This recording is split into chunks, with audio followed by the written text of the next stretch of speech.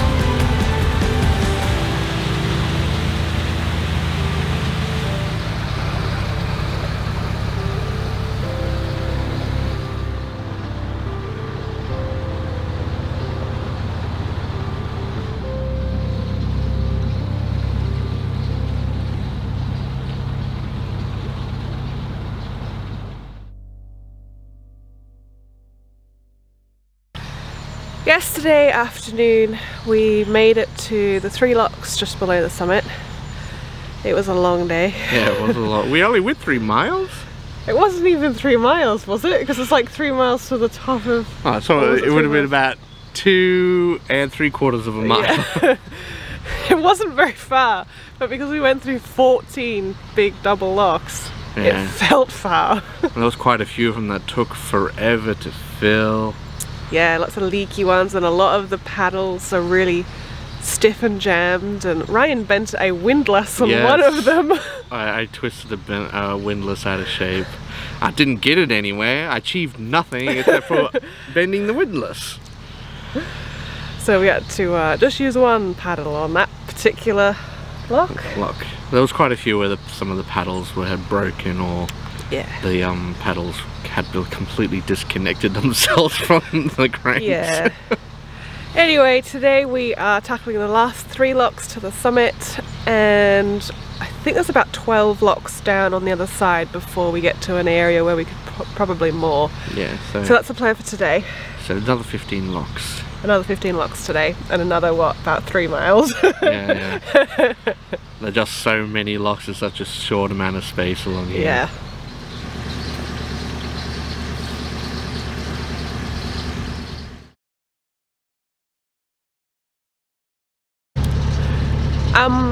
We didn't get very far. So we moored there.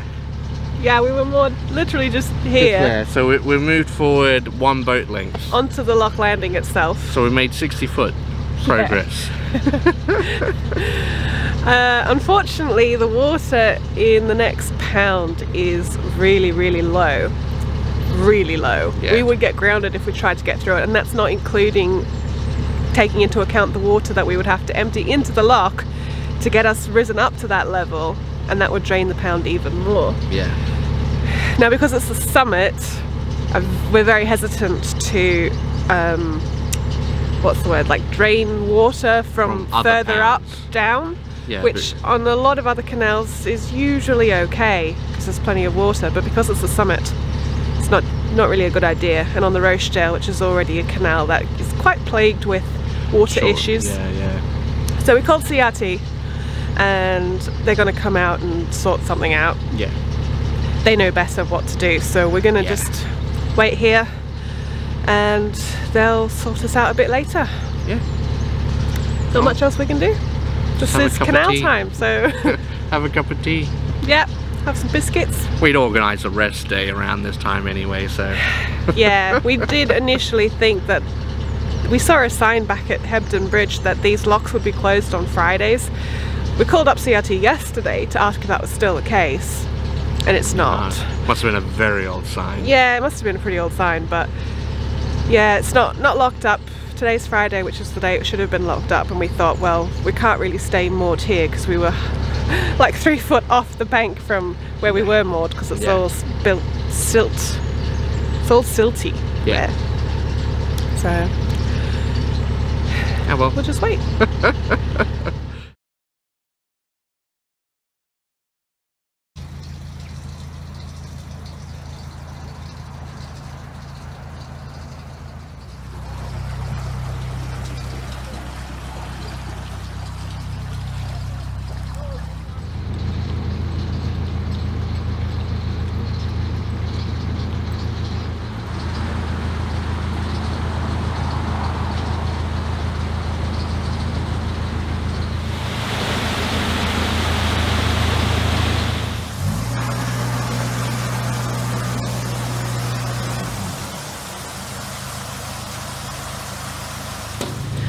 We made it to the summit of the Rochdale Canal.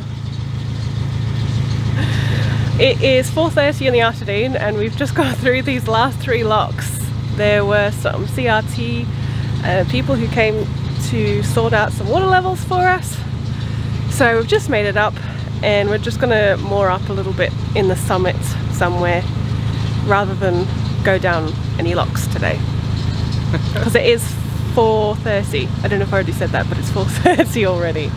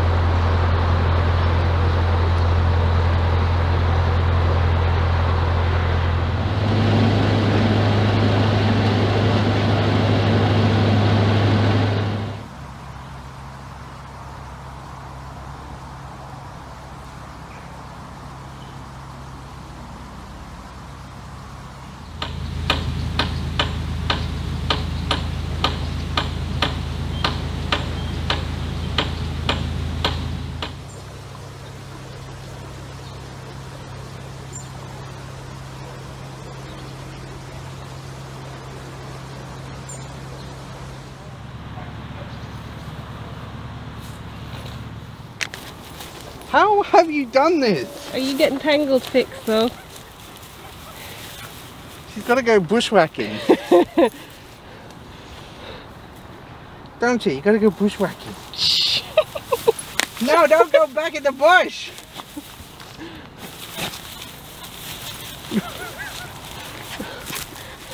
Why? Why are you like this?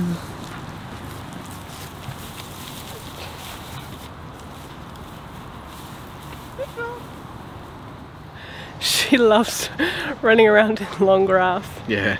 Funny dog. We've gone down the first lock of the flight off the summit. Yep. So the water level's a little bit more calm here. It kind of seems to stay a bit more level. So there's also moorings here, which is an added bonus. So we're just tied up to those, and we're going to stay here probably tomorrow because the weather's not supposed to be great. We'll see tomorrow because the weather forecast changes on the hour. We have to sit here. It's a not really a bad nice spot to be stuck in the rain. There's a pub just across the canal there. Very important. We're on our own a little bit here. It's fairly quiet. It's on the offside as well, so we don't get the noise of walkers and cyclists and all that sort of stuff. Nice view of the mountain. Yeah, it's a nice spot. Hope you've enjoyed this video. If you have, don't forget to give it a like. And if you haven't already, don't forget to subscribe. And we'll see you next time. Bye. Bye. Time to go to that pub. Yeah. Get a cider. Get a cider, yeah. Yeah.